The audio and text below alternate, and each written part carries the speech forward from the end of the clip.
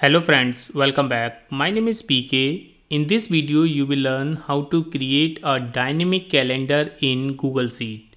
As you are seeing my screen, I have created this dynamic calendar wherein you can select year from this drop down and the calendar will be changed automatically. You can select the month also from this drop down and these dates will be changed automatically. So let's start without delay. I'm going to add a new worksheet here, that is sheet 3, and now we will design our calendar from the scratch. So let's take here year and here month, okay, and we will create the drop down for the year and for the month. So what we will do, we will add few year here on, let's say column P. Let's take here 2020 and then take here 2021, and you can drag this down and you can decide how many years you want to take. Let's say I'm taking till 2040 for now, and for month also we can create a list January, and then we can fill this till December, till here. Let's delete these. Now we will create the drop down list for year first. So just right click here, go to the drop down, and here in the criteria just select drop down from a range, and we will provide the range here. So just click on select data range and just click here and select the range. This is for the year, so select this range, click on OK. So we have the drop down for the year. You can see we can select any year from here. Similarly, we will create the drop down for the month. So right click, go to the drop down, select here drop down from our range, select data range, and we will select the month this time. Select this range, just click on OK. Now let's see, we have the drop down for month also. Alright, now here first we will create the date. Okay, so that date will be, we can use here date value function, and let's take the first date. So use 1 dash and the month. So I'm taking this month, and year I'm taking this year, and just hit the enter and use shift control and 3 to format this. So this is 1st January 2024. If I will change this as 2023, then here you can see it is 1st January 2023. Okay, so this is dynamic date. We have created this to take the support in the calendar. Now let's see what is the day of this date. To get the day of this date, we are using the text function, text, select this and format in the inverted comma, press D thrice and hit the enter. So this is Sunday. If I will select here Feb, so this is Wednesday. Okay, and let's see the weekday. So use the weekday function and select this and just close the bracket. So this is 4th day of the week. So week will start from Sunday, Monday, Tuesday and Wednesday. If I will select here January, this is 1st day of the week.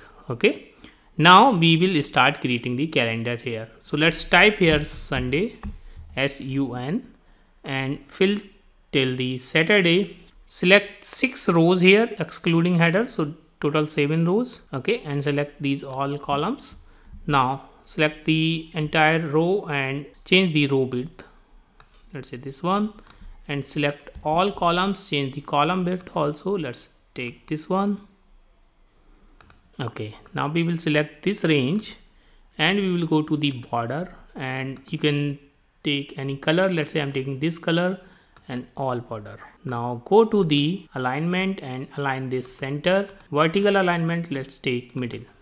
Okay, now we will go to the font and we can choose any font from here. I have taken this one. You can decide whatever you want to take. Make it slightly bigger, around 15.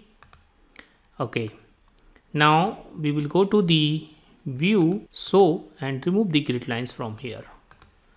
Alright, we can increase the size of this. So what I will do, I'll select these 3 cells and use merge cells.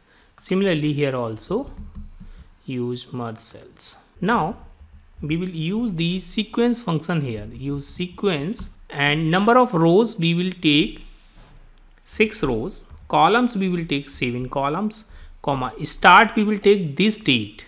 Okay, whatever is the first date, but it is not necessary every time Sunday will be the first date. So I'll use here minus, and we will use the weekday of this, and we will use +1 here and just close the bracket. So we are getting all dates here. So let's make it slightly smaller to show you, and use Shift Control and 3. So we are getting the dates here. So this is the first date of January. If I will select here Feb, then you can see the Feb should start from Wednesday. So it is starting from Wednesday. Okay, you can see it here. Now we will format this. So let's select this and then go to the format and go to the number format. So we will use the custom number format. So let's use here custom number format, and we will take here only D and apply. So we are getting only day of the date, and make it slightly bigger now. Alright, now we can see we have these dates for the previous month and these dates for the next month. So we will apply a conditional formatting so that only this month date should be highlighted. So let's select this range and then go to the format and conditional formatting. We will put the formula in the conditional formatting. So just open this drop down and select here custom formula age. We will put the formula here equal to, and we have the date here which is D5, okay, and this is V8, and we will use the month formula. Month of V8 is not equal to month of this cell which is D5. So put here D5 and put the $sign before D and 5 and just close the bracket. Okay, if the month is not same, then we will format this. So let's take no color, and font color we will take white font, so that will not be visible. Okay, and just close this. So here you can see we are seeing only current month dates. Now you can increase the font little bit if you want, and for the Sunday we can change the font color as red. Let's say this one. You can provide some background color of the header. So let's take this blue background and font white.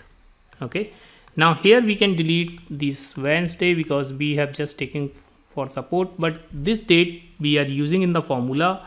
So we will take the font color as white here, that will not be visible. Now our calendar is ready. If I will select here, let's say March, then you can see it is showing the data for March, and for June or for any other year it is working.